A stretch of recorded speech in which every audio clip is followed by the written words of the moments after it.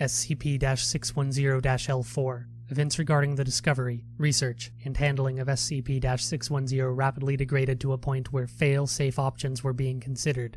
For over 1 hour, nothing further had happened at Site A following the loss of the research teams during the seismic events in SCP-610-L3 and subsequent contact with previously unseen SCP-610 lifeforms. With the absence of activity at Site A remote drone dispatch was authorized in 2 parts. The first part would drop a remote relay device at the entrance to the Site A sinkhole, and the second part would dispatch a drone into the hole directly to relay its data into the remote relay for transmission back to HQ. Drones on site were powered by solar energy with a battery maintaining a 4-hour charge. Attached is the video log recovered from the Site A sinkhole drone before its loss. Video feed activates. Researcher's face is seen looking into the camera, applying a polished cloth to lens. This is explorative drone SCP-610-1 coming online. Systems check out. Video confirmed. Feed is good to relay station. We are testing rotors now and deploying if successful. The sound of a helicopter blade starts up as video feed begins to lift in the air. Camera tilts left and right to test pan features, then directs itself toward the Site A sinkhole. Video feed is go, engines are go, links are green. Alright, sending drone down now. Audio from the outside world fades away as camera angles itself down and peers into the darkness within the sinkhole. After approximately 2 minutes of descent, lights on the drone activate and illuminate a roughly dug shaft. Initially it is unclear what could have created the hole, but at a glance it would appear the shaft was created by a single event, rather than dug over time.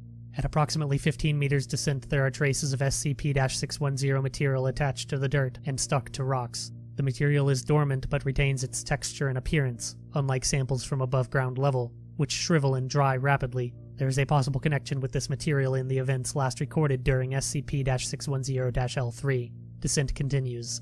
At approximately 100 meters in depth, branch tunnels become visible in the walls of the sinkhole. Panning of the camera reveals small tunnels branching out at apparently random intervals, but which are not restricted to any one side of the hole. These tunnels are considered too small for any useful exploration to occur. Descent continues. Increase in density of SCP-610 material on walls is noted as depth increases.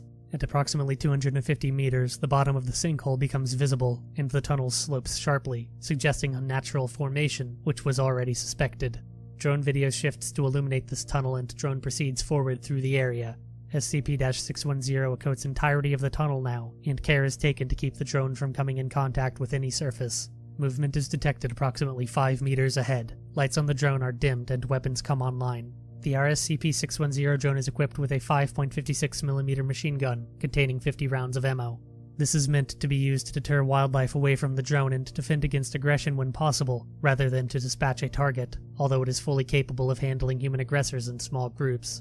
Camera focus turns to the moving mass of flesh ahead at approximately 3 meters. After focus clears, the movement appears to be coming from what appears to be a deer, uninfected, wriggling in the grips of tendrils composed of SCP-610 material. The deer is being suspended above the ground with unclear intent. The drone is moved past the trapped deer while holding it in view of the camera until safely away. Nothing occurs with the deer and the drone proceeds past undisturbed. The previously fairly level ground of the tunnel displays large humps in apparently random placement approximately 5 meters ahead of the drone, approximately 30 meters past the encountered deer. Upon approach, these lumps turn out to be similar to the infected villagers who escaped from Site A into the sinkhole after the destruction of Site C. The sound of rushing water is now detected, and the drone is pushed forward. Approximately 100 meters further into the tunnel, the sound of running water is now deafening. Drone lights reveal a running stream of water potentially from one of the adjacent rivers in the area. A sample vial is placed in the water, allowed to collect, and then released with an active tracking beacon. Later recovery of this sample indicates no SCP-610 contamination of groundwater. The tunnel splits in 2 at this point. One tunnel leads around the river and then seems to slope downward, while the other is directly above a light source in the ceiling.